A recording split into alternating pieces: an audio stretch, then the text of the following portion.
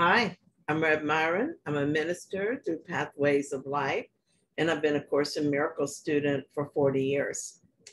I'm going through the lessons this year, and I'm asking Jesus for clarity, and then I'm writing from that clarity, and that's what I'm sharing with you today. So let's get started. I'm looking at lesson 142. My mind holds only what I think with God. I thank my Father for his gifts to me. Let me remember I am one with God. Here is something I wrote a few years ago when I was struggling with the idea that my mind holds only what I think with God. Here's what I said. It certainly doesn't feel like my mind holds only what I think with God. Last night and other nights recently, I've witnessed ego in my mind in the form of guilt and fear. The form is different at different times, but I know that it doesn't matter because fear is fear. I know that guilt and fear is in my mind and is then projected outward to make situations that prove the fear is true. I also understand that it is coming up for the purpose of being healed.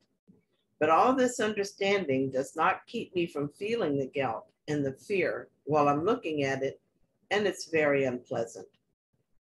I always listen to the course for a while before I go to sleep, and so I put it on my iPod as I settle down for bed. I asked again that my mind be healed. I really hate the way it feels when I'm caught up in ego. Just then, I heard the course say that fear is undone through love, and perfect love is the atonement. I felt peace flow over me, and I asked for and received the atonement in this situation. So, as I was saying, how is it that my mind holds only what I think with God, and yet my mind was filled with fear and guilt thoughts? And this was a message that I received from Holy Spirit. These thoughts you imagine are not your real thoughts. They are meaningless babble and do not affect your holy mind in any way. Your mind is unassailable. It is not affected by this nonsense, no matter what you imagine in your dream state. Your mind continues to be as it was created. It is in this state of being right now, my friend. Last night, as you were agonizing over the fear and guilt, your mind was in perfect peace as it always was and is and will be. The fear and guilt thoughts do not touch it in any way. Even in the middle of this ego storm, you could sink beneath the insanity and find peace because you would be sinking into your true self. It is always there, and your mind holds only what you think with God. Therefore, it is always at peace. I thank my Father for creating me as an extension of himself. I thank him that I am eternally as I was created, that nothing can change me in any way.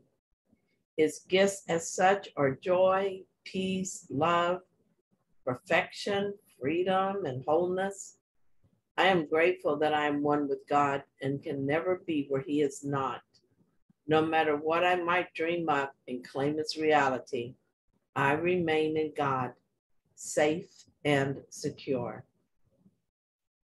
Thank you for sharing this lesson with me, this review lesson. And thank you for watching my video.